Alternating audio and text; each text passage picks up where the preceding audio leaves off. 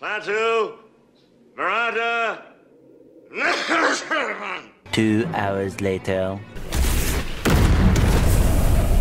One game I've been particularly looking forward to for years now is Witchfire. Created by Polish developers The Astronauts, comprised of devs who formerly worked for People Can Fly. And that name might not mean much to most, but for those into shooters you'll recognise them as the same developers behind Painkiller and Bulletstorm. Rumours say they also worked on another title back in 2021, but I can't seem to find any proof of that, so let's just pretend it never existed. Either way though, these guys have classic shooter DNA through and through, and seeing them return to what they do best with Witchfire, it looked really promising. But over the years, this thing's had more personality changes than Miley Cyrus, skating back and forth on that dark fantasy premise and tone they first showed off back in 2017.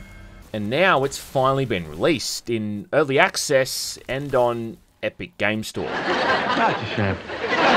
And I genuinely don't know how to fully explain how this game feels and plays. I mean, it's kinda like Doom Eternal meets Warhammer, or if Heretic and Bloodborne had a baby, and that baby was a roguelike extraction shooter.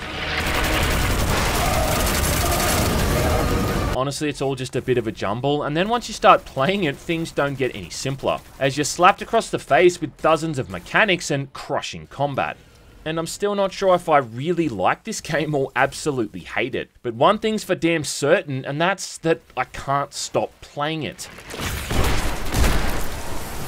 I can see why this is so popular. When Witchfire works and all the pieces come together as they're supposed to, you get to experience some really satisfying gunplay, with an unsettling and at times gorgeous backdrop. Now, it is worth mentioning that this is in early access, and it is being worked on pretty consistently by the developers, so a lot of the stuff I'm bringing up in this video might even be dated by the time you're watching it.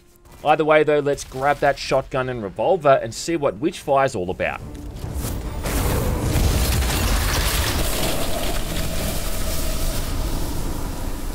Now, on premise alone, Witchfire is already pretty damn badass. You're playing as a prayer, a mysterious magic-wielding agent working for the Vatican, sent to places infested with demonic presence to exorcise the area the old-fashioned way, with your fists and boomstick. You arrive on the Scarlet Coast with barely any supplies, with your mission being to kill a witch. Yeah, pretty straightforward. Only before you can do that, you'll need to defeat its two familiars. One on the Scarlet Coast, and then another one hidden away in Irongate Castle.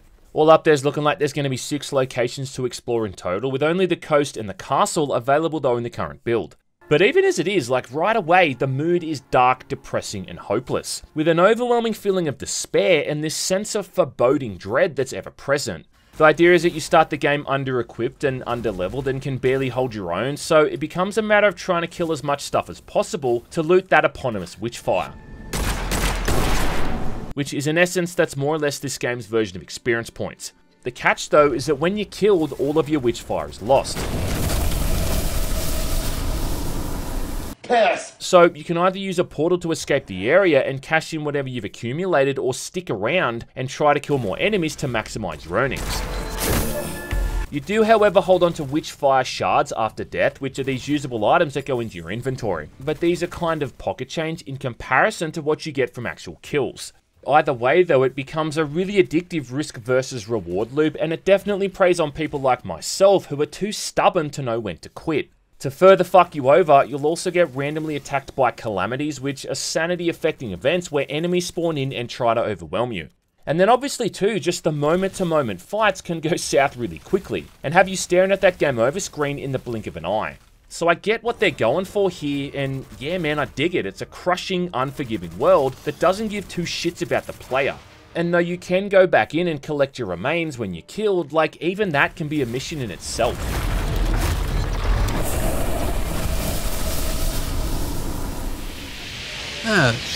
One thing I do have to praise as well right off the bat is just how insanely gorgeous this whole thing looks. It really does capture that feeling of being alone and isolated in these formerly populated areas. You really get the sense that you're exploring these locations that have seen some heavy combat. And although the battles have definitely been lost, the war is far from over. The first area you move through is a seaside village, and on the beach you can see these ruined battlements and empty campsites, which obviously served as a refuge for soldiers now long gone. And then, closer to the location of the first boss, the ruins of what looks like some kind of final stand. In the second map, you're now inside the castle grounds, another area which is clearly been decimated by conflict and battle, with chunks of the walls missing entirely and the crumbling remains of what was clearly a once thriving community. And this whole area in particular is just strikingly good to look at. So yeah, if all you wanted was a gorgeous dark fantasy setting, well, then mission accomplished. And this thing is a real poster child for how good the Unreal Engine 4 can look when it's used properly. Absolutely what you'd expect from the same people who made The Vanishing of Ethan Carter. Dear God, it's beautiful. As for the gameplay, well, the way it all works is that you enter an area with your equipped weapons, spells, and trinkets. Clear out groups of enemies to level up and make yourself more powerful to then take on the Witch's Familiar, which takes the form of a boss fight.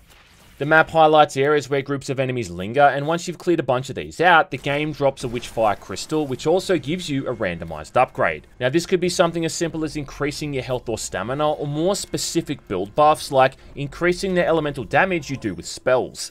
And you can also re-roll these if you don't get the one you want, by finding feathers found in chests. On top of that, chests are also going to contain spare ammo, which you are absolutely going to need, second only to Witchfire Essence, because spending this stuff back at the hub area is the only way to level up your stats. What the game does a really crappy job at explaining as well is that you need to constantly be researching stuff on the side, as it's the only way to unlock all the extra gear. The reason for that is that because weapons and items don't drop in the game world. Instead, you're interacting with this spooky looking mirror back at the hub to research these items over time.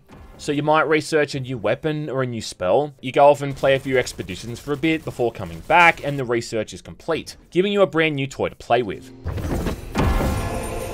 And it does make sense after a little while, but it is a system that the game doesn't ever really take the time to explain to the player, and it just kind of leaves it there for you to find on your own. You only start off with a basic revolver and no light or heavy spells, but once you've looked into researching even some basic gear, is when you've got a much more decent roster to play with. You can eventually unlock a shotgun, a rifle, sniper rifle, automatic rifle, and a hand cannon, along with a demonic weapon in the form of a crossbow, which reminds me a lot of the Yucca arrow from Guardians of the Galaxy. It's a super powerful attack which fires out what's more or less like a heat-seeking arrow, that then flies around homing in on multiple enemies. Cool. Yeah, it is cool. Then you can upgrade these weapons to improve them even further, like the shotgun for instance can be upgraded to have shells that burn enemies over time, and the auto rifle so it can be fired until it overheats, again causing bonus damage. You can also use this mechanic to research trinkets to get for your prayer, with a relic, a ring, and a fetish, with there being another 3 slots in total, and some of these are absolute game changers. I mean, there's a really awesome relic that drops a goddamn lightning bolt on weakened enemies, you know, killing them pretty much instantly.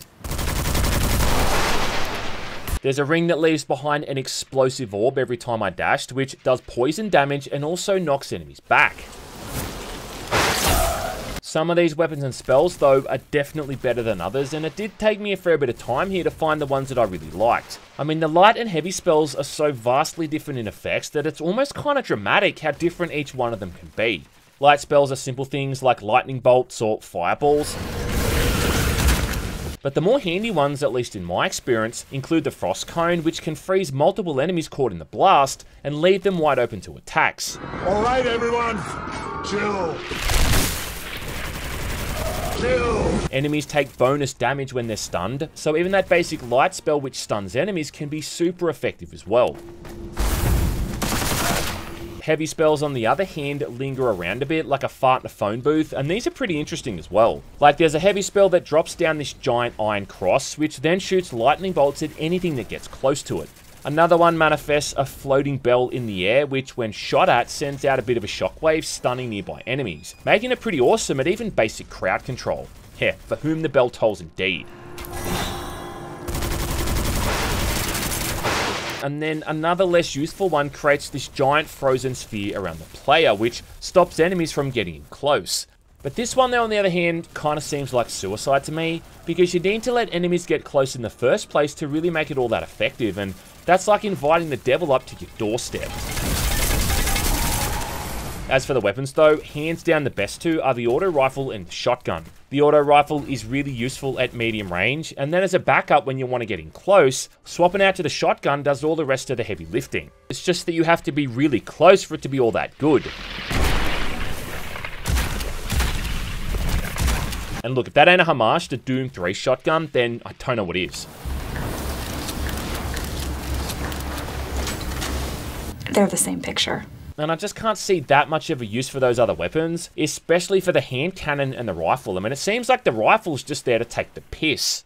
The hand cannon's more or less like an SMG, and you have to be neck and neck with an enemy for it to even be all that effective. But the short magazine size combined with the kind of reload speed you'd find in a tactical shooter just makes it feel really underwhelming.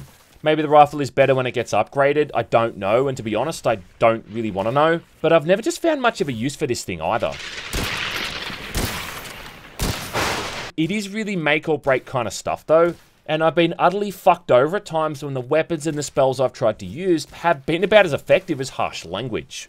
The reason for that is because Witchfire is hard, really fucking hard, and even the basic enemy types can mess you up really quickly. It's got a super steep learning curve by design, and for those first few hours it's like being thrown into a washing machine with a bucket of piranhas.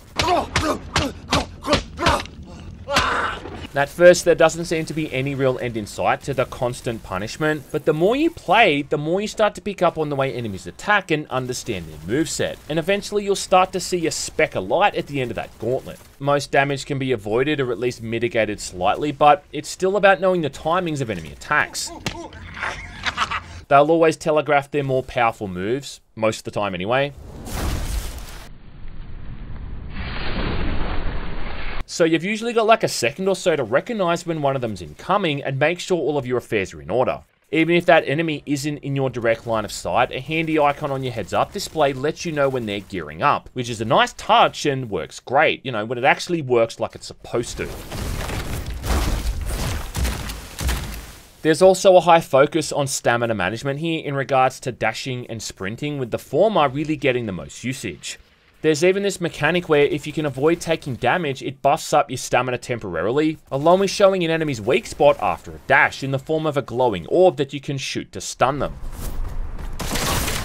So there is an emphasis on not getting hit and really trying to master the combat loop. The issue again is that pretty much all of this has to be learned firsthand. I mean, you get some basic explanations for items and weapons in a really basic tutorial, but the only way to really learn how all of this works is going out there and testing it in the field. And the fact that you're going to die quite a lot here until the whole thing clicks, combined with that mechanic of essentially losing all of your progress, means that it's really the kind of thing that's going to turn off a lot of people. Upgrading your stats is also universal, and by that I mean regardless of the stat itself, the cost of an upgrade is always increasing across the board. So if you've already put 10 points into stamina for instance, raising your magic ability from nothing is going to cost you as much as it is to keep improving stamina. Does that make sense? And this is really where you can potentially screw yourself over, because Witchfire is one of those games that uses level scaling as opposed to fixed levels for enemies. And that's really often the most frustrating element with Witchfire. It's that sense that you're never really getting any better at it. I mean, you are in the sense that you're unlocking new spells and weapons and learning how to best defeat enemies, but then you're also kind of not, because the game is constantly increasing the challenge as well, by adding in tougher enemies like elite variants of the ones you've already fought, or by chucking in more dangerous and elaborate traps, or increasing the likelihood of those calamity events. Almost every time you go back and level up a stat, the game will not only restructure an area, but often add in new threats as well. Like, you'll outright see messages saying they've added in some kind of new tough monster into the fray. Oh, fuck. And this is just such a weird concept to me, how the game is leveling up with you to the point that it almost seems to nullify the benefits you're getting from leveling up in the first place. And it'd be like playing an MMO where all the enemies in the starting area are kept 2 levels higher than the player. It makes sense that the game would ramp up in challenge as you move across the map, but the fact that it happens in both the starting areas and that it also seems to be an actual design choice is just kind of baffling. But where Witchfire absolutely shits the bed right now is this over-reliance on enemies with ranged weapons, whether it be archers, musketeers, grenadiers, or handgunners. The game's always got a bunch of these assholes hanging back and shooting at you from a distance.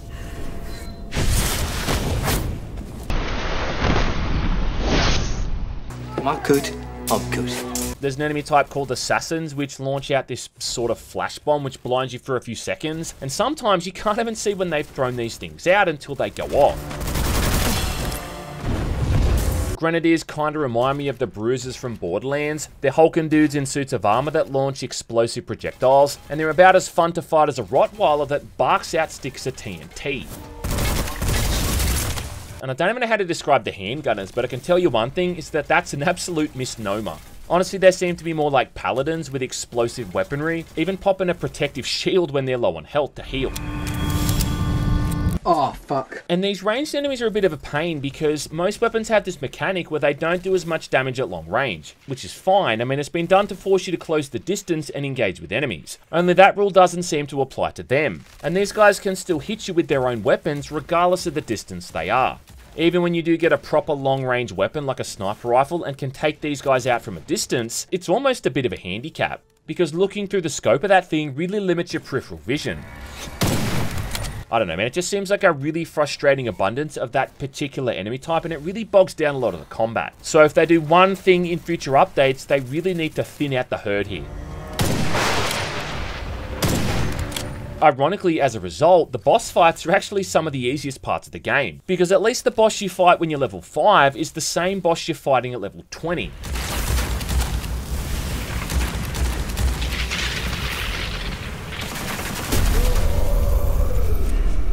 Walk away, bitch.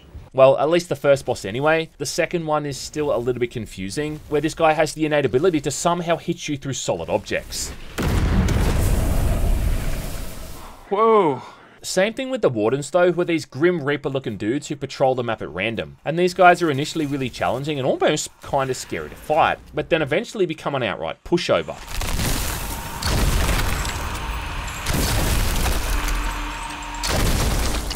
And I get it, level scaling is a tough thing to master. It's a fine line between keeping the game challenging and having just the right amount of difficulty, but then if it sways too much in the other direction, then it ends up just being frustrating and removing any long-term reward.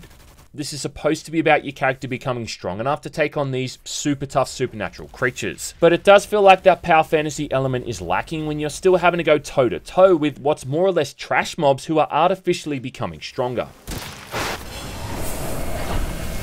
I will say though that the second area you unlock is considerably easier to navigate than the first, mostly because in the castle there's a lot more options to break line of sight and funnel the enemies into choke points. But overall, I just think this system needs a bit of a rework, because at the moment it almost feels kind of pointless to try to farm XP and level up, especially if the outcome is that the enemies are just going to get strong alongside of you. Apart from that, there are other minor things I could also bring up and criticize, but again, it's worth noting that the game is constantly being patched and updated. In fact, almost daily it seems. I mean, one complaint I initially had was that you had to manually break down Witchfire essence in your inventory, piece by piece, which was just needlessly time consuming. And while I was working on this review, they've already patched in the option to break all of these down in bulk. Still though, you can genuinely see the potential that Witchfire has. The combat is basically already where it needs to be, at least in terms of the feedback, with only some of the balancing and odd design choices really holding it back at this stage. I have no idea where they're going to be taking this thing in future updates, but either way, I'm really rooting for it. It's the kind of game where every time I get killed, I feel like smashing my keyboard and I end up swearing and cursing the whole thing out, only to instantly go back in for another run and try again. I mean, so half the battle's already won in that I keep coming back. Just get rid of some of those archers, please, and it'll make me want to do it even more.